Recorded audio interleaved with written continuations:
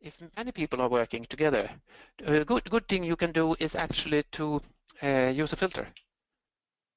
Here you can see that there is already prepared filter changed last 24 hours. You can make a check if you're intensive work and many people involved. You can actually say that you empty the search field and click search again, and you can see exactly these terms are now in the database because they were changed later than yesterday. So this is a way you can use. This is a very good filter to use if you want to check what's happened. You check the filter is simple. It looks like this. Edit.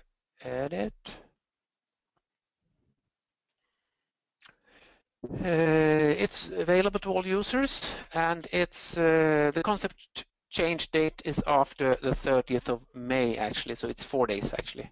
It's a wrong name. 24 hours should actually be the 3rd of. I can change like this. 1 day, relative 1 day. So let's change the name. That's better. So 6 concepts, and you apply. Already applied, right? You can see that.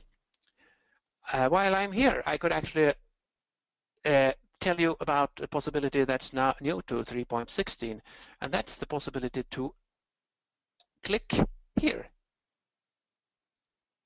What happens now? You actually create a permalink. You can see up here. A permalink, that's not to a certain concept or certain term. It's actually a permalink to the filter. So I just copy this and send it to someone in an email and say, please check these.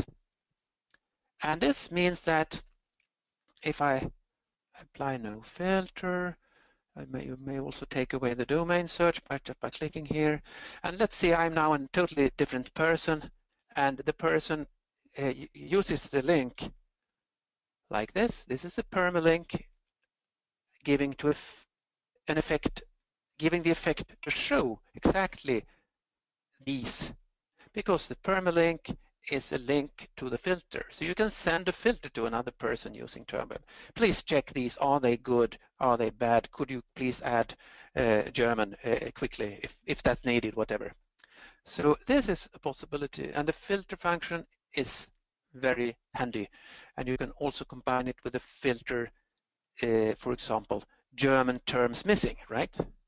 You can have a filter say German terms missing if you wanted to have, and then you send this filter to a person that's supposed to translate into German. Thank you, folks. That was all for now.